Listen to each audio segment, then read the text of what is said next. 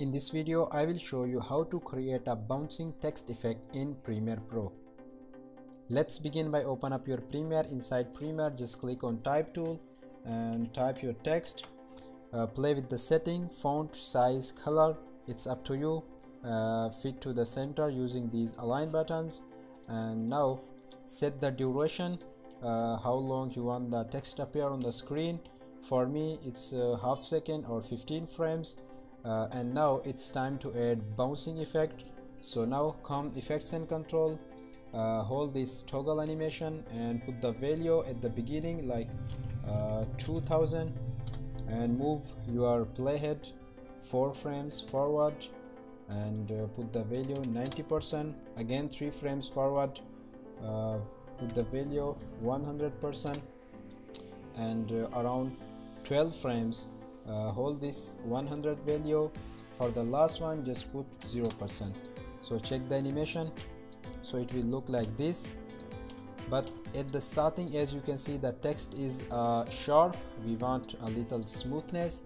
Just click on effects and search for directional blur and drag this on the text layer. Just set the direction value 40 degree and add a keyframe for blur length and value 4% and move your playhead 4 frames and make it 0%. So the bouncing effect will look like this.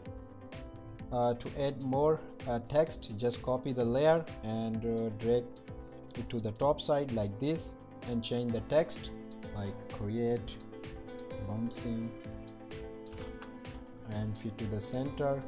Again copy this layer to the top side, bouncing text, make it center again copy to the top side, text effect, make it center. So just see the preview now, create bouncing text effect. So this is the full animation. That's for today's video. I hope you guys enjoyed. If you did, a like would be highly appreciated. Also help me to gain 1 subscriber before tomorrow. Thanks for watching and I'll see you soon.